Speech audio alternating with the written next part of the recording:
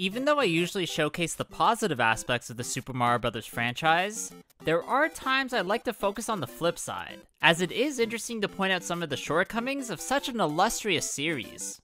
One of these that can be hit or miss from time to time are the levels, where today, I specifically want to look at the most boring ones that you can play within every single game, explaining just exactly what makes them that way. Oh yeah, before we get started with everything, my name is Copycat, and if you haven't yet, then please subscribe to my channel, hitting that bell to stay notified when I upload new videos.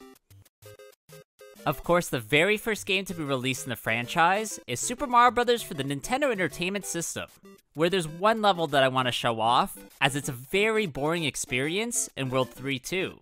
I think that the main problem with this nighttime overworld stage is that it gives you a star early on that allows you to just easily kill the Koopas and Goombas on your way to the flagpole. Now, if this star was hard to find, this would be a very different story, but this power-up is essentially handed to you on a silver platter, and on top of that, there's no secret sub-area or a one-up mushroom to find, so it's not like you're missing out on any goodies, just running right to the end. The second Western-specific entry in the original trilogy is Super Mario Bros. 2 that was released for the NES in 1988. Having a couple levels that definitely could be considered boring, starting with the Desert Base World 2-2. I think that this is all just because it's way too similar to the previous stage, World 2-1, with both revolving around the annoying sand digging mechanic, needing to do just that while dodging enemies to progress forward. Downward. Maybe I've just had to go through this way too much, and after several dozen playthroughs, I can definitely say this has become tedious, to the point where I'm just sort of over it. The other one I want to look at is World 6-1, which has the annoying mechanic of having to go down the right jar to find the key, which for a new player can be a nightmare, but for a returning player who's remembered which one to enter, this just becomes a cakewalk. On top of that, the rest of the stage doesn't really make up for it, as it's just way too simplistic to even be somewhat interesting. The final of the original trilogy is Super Mario Bros. 3 that came out in North America in 1990.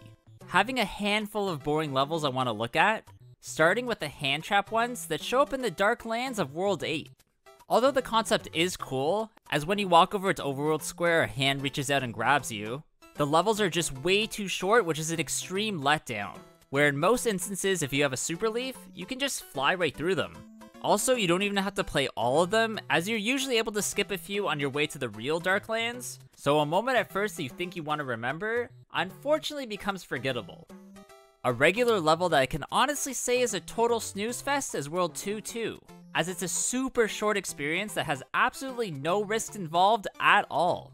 Now, it isn't completely devoid of anything, but the one mechanic that's present has you riding a moving platform across a small body of water and collecting coins along the way, which is sort of disappointing as you don't even have to use it to get to the end, and it's really just there to collect the goodies.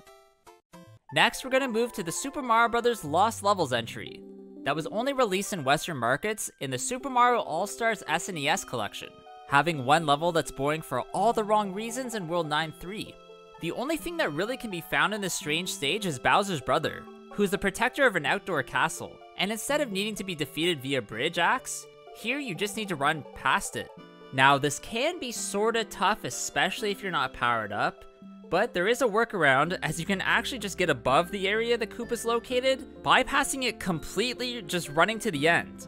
This is just another letdown for the stage, as it makes something that could have been good, just very bland.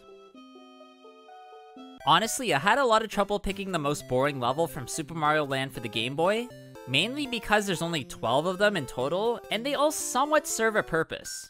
But in the end, I decided to go with the very first in World 1-1. This is only because of how easy and simple the stage really is, offering you no real challenge and basically handing you a star to kill all of the enemies. I do get that this one's just supposed to teach you about the mechanics of how you move in this game, but it being one of the 12 and not some sort of demo really does hold it back. Next to come out in the franchise is the SNES Super Mario World game, which actually has two levels that we can look at, starting with the switch houses that you have to visit to activate the dotted line blocks. Even though these hidden places are fun to find, there's just not much to do in them other than collect a lot of coins and trigger the giant switch. I do wish these were a bit longer, but I guess they do serve their purpose, and make it clear to the player that this is a pretty good secret to find. The other level I want to talk about that really just sorta sucks is Star World 2, which is an underwater one full of Rip Van Fish and blurps. What's unfortunate here is that the developers put a star right at the beginning that allows you to defeat all of them with really no repercussion, allowing you to make it to the end and also find the secret exit. It is pretty odd, as most of the other Star World and Special World levels are pretty tough, so this one just totally sticks out in my mind as it's way too easy. The second handheld entry in the franchise is Super Mario Land 2, that also came out for the Game Boy, but this time in 1992, having a couple special levels that I think are pretty tame, in the Tree Zone one and the Pumpkin Zone one. These just consist of a bunch of coins to collect, and really just act as sort of a bonus room, not needing to complete them to get one of the 6 coins, so you don't necessarily even have to visit them at all. Now, just as a note, I did want to include Super Mario World 2 Yoshi's Island in this video, but unfortunately there's not really a boring level to be found in that fantastic entry, so I just wanted to say that in future videos I will include this game, so look forward for that to come. The very first 3D based title featuring our mustachioed hero is Super Mario 64 for the N64, where I think most people would agree that Dire Dire Docks is definitely its most boring. Now, this is basically due to the amount of lame underwater sections mixed with a feeling of unfinished out of water sections, leading to a lot of underwhelming moments that just could have been better. I guess you could argue that Jolly Roger Bay has the same feel, but I would say that its stars are much more interesting to collect, and offer more of a variety of challenges. I feel like water-based stages are hard to pull off if they aren't paired with some sort of unique mechanic, where Wet Dry World is a perfect example of how to do this right. Next to be released is Super Mario Sunshine for the GameCube, where if I'd have to pick a boring level out of all the main courses, then I'd have to go with Serena Beach. This is one of the oddest in terms of layout in the entire game, as when you first enter it, you notice that it's just a hotel surrounded by a pretty small beach area. The hotel itself isn't that spectacular, as it's very close quarters inside of it, and it doesn't really require you at all to use your FLUDD to platform, which sort of goes against the point of the gameplay, but oh well. Now, I will say that the stars within it are pretty interesting, and definitely aren't boring, as the Phantom Manta and Big Boo boss battles alone are great moments. It just sucks that the setting they're found within isn't a bit better. Nintendo would eventually return the series to its 2D roots with the creation of New Super Mario Bros. For the dual screen system, where one level I felt was a bit underwhelming when I first played it is World 3B.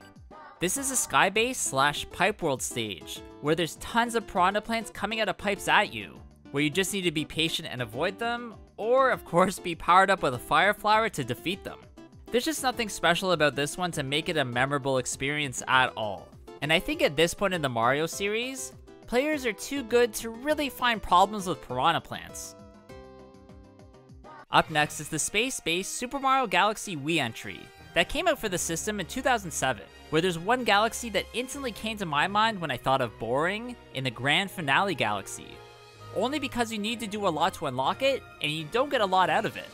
This involves you having to collect 120 power stars as both Mario and Luigi, which just returns you to the castle courtyard where you need to collect 100 purple coins. Yeah, that's all you get for completing such a monumental task, which does suck, as you'd expect a super secret hard level or something like that, and instead you get this thing that's not even worth your time. One of the more regular levels that I found a bit uninteresting is the Snow-Capped Galaxy, as it's incredibly small, just containing a cylindrical planet where you need to use the Wiimote cursor to clear away snow. Doing this, you have to uncover the different bunnies, then chase them down, and get 3 of them to get the star. Something that's not exactly new to the series, so it feels a bit repetitive. The second installment of the new Super Mario Bros. Sub-series came out for the Wii in 2009, where there's only one level I wanted to showcase that fits the category of this video in World 7-5. This is the one full of the Foo Cloud foes, as their cloud attacks cover most of the screen, but really, they're just not. On top of that, you're handed a few propeller shrooms throughout the course, so the risky void sections aren't really that risky anymore, taking away the one thing that might have saved this level. Okay, maybe I am just hating a bit, and I feel like it could have been so much better, So I'd love to know what you think, and maybe you choose another one in the comments below. The second Super Mario Galaxy title came out for the Wii in 2010, and has two galaxies I want to look at, starting with a throwback one. It's pretty obvious why I included this one, as it's really just a remake of Whomp's Fortress from Super Mario 64. And I think this really just cheapens the experience, where it doesn't fit at all within the space entry. I feel like they should have combined elements of past levels into one to make a unique experience, and not just something we've played many times before.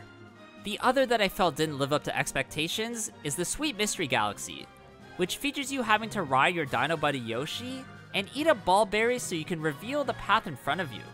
I guess I just don't really think that this is that fun of gameplay, but I could be wrong. Although in getting Yoshi, I do expect more platforming than just sort of tiptoeing through a stage.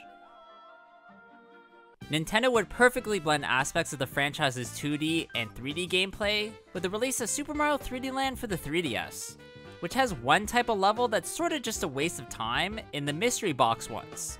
These are just bonus rooms unlocked with star coins where you need to defeat enemies to collect goodies, which include things like coins, power-ups, and 1-ups. These, however, get boring very quickly, and this is due to how small these boxes are and how short of an experience completing one is, usually only taking a few seconds to defeat every baddie. Now, in terms of full-fledged stages, one that I think most would say is boring is World 3-2, which is all based within an underwater setting with very little to do within it. I get that at the time of its release, this was seen as unique, due to it feeling like an old 2D level but in a 3D environment, but in hindsight there's just really not much to do here. Especially if you're powered up in Fireflower form, as you can just use that to hold back any enemies. The third installment of the new Super Mario Bros. Sub-series, for some reason given the moniker of being the second, came out for the 3DS in 2012, where by far the most boring levels from it are definitely the rainbow ones. These are secret courses found in each world that only unlock if you finish a level within that world where the last two digits on the timer match the number of the current world you're in, if that makes sense. This then lets you access these rainbow-themed coin heavens, which aren't exactly a full-on platforming experience, and are really just bonus rooms made for you to collect a gargantuan amount of coins. I obviously hate this game for many reasons, but the gimmicky coin collecting aspect of it is definitely my least favorite, as I feel like they're just a handout for free in this game, and they're literally everywhere, and there's no excitement in finding them. The final entry of the new Super Mario Bros. Sub-series came out for the Wii U, then was released years later in deluxe version on the Switch. Having a couple boring levels that I want to look at, starting with Acorn Plains 5, also known as Rise of the Piranha Plants. If a level has piranha plants and you're just handed a fire flower for free, then you know it's going to be a cakewalk. Which at this point Nintendo should understand that most Mario players are returning to the franchise and aren't brand new players that need their hands held. I will applaud them though, as I feel like they understood this when they released the new Super Luigi U DLC, which contained much harder versions of levels than what we're seeing in the base game, leading to a very tough but special unique experience. The other I want to showcase is Sparkling Waters 4, also known as Urchin Shoals, which has a mixture of above ground and underwater elements, needing to use the geysers in some instances as platforms to move forward. Also, like the name suggests, there are urchin enemies trying to block your path in many sections, where you just need to be patient and wait for them to clear to properly move forward. I will say this game probably has the best level design in the sub-series, so I am nitpicking a bit for them to fit within the parameters of this video. Next to be released in the series is Super Mario 3D World, that first came out on the Wii U, then was later re-released on the Switch, having 3 stages that I found to be quite boring, starting with one of the smallest in the game, Backstreet Bustle. I mean, you literally can see the end goal from your starting position, with you just needing to use the double cherry power-up to multiply yourself, and then use those on the different lifts to find the green stars and stamps. I guess this is just made to teach you how to properly use the power-up, but it's unfortunately just way too quick to even be considered fun. Another I didn't really enjoy too much is the Pretty Plaza Panic level of World 3, which is another very small course where again, you can see the end flagpole from the start. This one at least has a few moments with some risks due to the many moving platforms, but there just isn't enough here to ensure that it's considered good. On top of that, if you're using a character like Peach or are powered up with something like a Super Leaf, this will keep you in the air for way longer, and you can pretty much just skip everything. The third and final stages I want to mention as being boring are some of the earlier Captain Toad base ones, as they're super rudimentary feeling, especially when compared to the full Captain Toad Treasure Tracker entry. I get even having this bonus levels in the game is a treat, as it is very different in needing to use a character that can't run or jump. And I am appreciative still, as it is interesting to see where such a great idea came to fruition. In Super Mario Odyssey for the Switch, one kingdom that I instantly thought was boring the first time I played it was the Cloud one. Only because it's really devoid of anything other than a quick boss battle against Bowser. Now, I really mean anything, as the kingdom itself is just a couple of round platforms with only a few moons to collect on them that are mostly pretty lame. It sort of seems like they just ran out of time when they were designing this level, but left it in due to the boss fight, and not knowing how to change it, or maybe not wanting to change it, I don't know. Next up is the Bowser's Fury game mode that was bundled alongside that Super Mario 3D World Switch re-release I talked about earlier, where in my opinion the most boring area from it has to be Fort Flaptrap. This section of Lake Lapcat is just incredibly underwhelming as it focuses on the red-blue panels that flip every time that you jump. But there's just not enough of this mechanic, and when it is used, there's just not any risk involved. The bullies are really the only thing that give you any trouble here. And even then, I don't think they ever even dealt me damage or even touched me at all, so it's not like they became a factor. I will give it a bit of a pass, as this game is very unique and done differently than any other entry before it, but that doesn't mean that there aren't some moments that are a bit of a letdown. The final of the series and most recent game to be released in the franchise is Super Mario Bros. Wonder for the Nintendo Switch, where there's one level that's not only boring, but somewhat tedious to play, and the empty park token search one that's found in the Shining Falls. Here, this one relies on you needing to find the tokens within hidden blocks placed in very inconspicuous spots in the stage, most times located somewhere within the water running down from the clouds. I actually struggled on this one, as a few of them are so well hidden that I'll even admit I needed to use a guide to find them. Something I really hate doing, especially if the challenge itself isn't even that great to play through. Alright, that's gonna be it for today's video, guys. I really hope you did enjoy this one. If you did, please leave me a like, comment below what you thought about it, and of course subscribe to my channel. Also, please go follow my Instagram at Copycat Gamer. There I upload some cool clips and items from my collection that you won't see anywhere else. Hope you guys all have a good day, and I'll see you on the next one. Bye!